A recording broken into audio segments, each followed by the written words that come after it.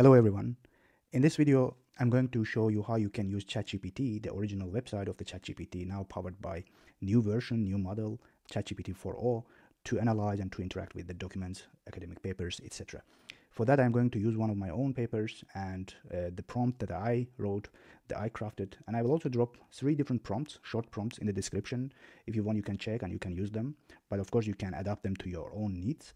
And let us start. First of all, so ChatGPT, the OpenAI, the developer of the ChatGPT, announced new model now a couple of days or weeks ago now, and this GPT-4o model is the newest and most advanced model. It is very fast. I tested it a lot. It is a really fast one, and the outcome, the results, is pretty impressive. It can even find the sources. Previously, ChatGPT was hallucinating a lot, but now it can find sources as well. But today I'm going to check how it can analyze the paper and answer my questions for that. I will only ask one question, but you can ask more, but I want to show you how you can do that. Let's upload my paper.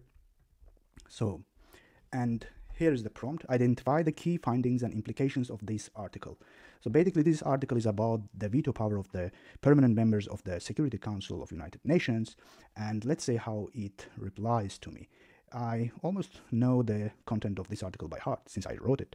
And so let's say key findings: veto power and the global peace. The veto power vested in the permanent members through the recent events such as Russia's veto against the resolution. That's true. That happened in 2022. And structural challenges to the UN Charter. The current UN Charter makes it extremely difficult to amend. That's also true. The Article 27, Article 108, that's true. And historical context and recent proposal and debates.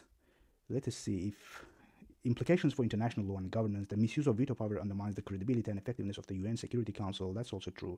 This answer is a really nice one, and I do really like the structure. So here again, there's another heading or subheading: implications, need for reforms. That's also true. That's covered in the paper, and I think it is doing a pretty nice job. Of course, you can tweak the prompt. You can do a bit broader request, and it can answer you a bit differently and comprehensively. And then, so just check the prompts in the description, and if you want, you can use them. You can modify them as per your wish. But with ChatGPT and all with AI tools, it is important to play with prompt engineering, the prompting. And for that, we did a nice webinar with Professor Lennart Nacke, and in this webinar, we covered different techniques and tactics for prompt engineering from Professor Lennart Nacke, and also we covered 15 different AI tools for academic purposes. If you want, you can also get your certificate. Please do check that. The link will be in the description as well, and you will also get all this by getting this webinar. I hope you will also like it, because our participants really like it. Please feel free to read the comments, the testimonials they wrote for us. And so that's basically it for today's video.